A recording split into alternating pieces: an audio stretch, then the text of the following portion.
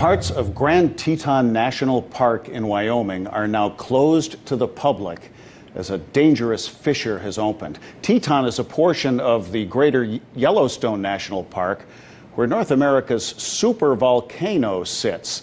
Manila Chen is following this story, and from what I know of it, this goes beyond any natural disaster movie we've ever seen, potentially. Well, what is scarier than real life, Holland? It's the height of tourist season, as you know, right now at Yellowstone National Park. So you can imagine a ton of disappointed visitors this week. But there's this 100-foot horizontal crack along a rock wall at Grand Teton. It emerged recently, and park officials fear it may be connected to the super volcano located nearby. Now, Park Superintendent David Vela said this. He said, quote, "Human safety is our #1 priority, and with an abundance of caution, we are temporarily closing this area until we can properly assess the situation." Experts say this fissure poses a number of dangers to humans in the area.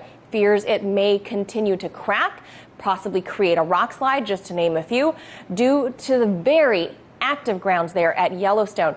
The national park sits on a very active magma chamber connected to that super volcano.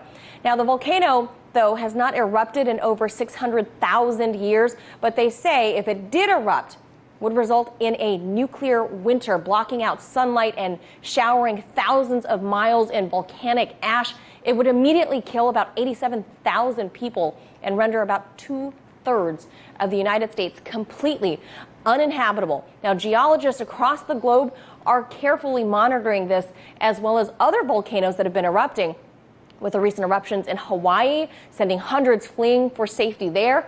Many Americans wonder if or when the next Mount St. Helens-style eruption may occur.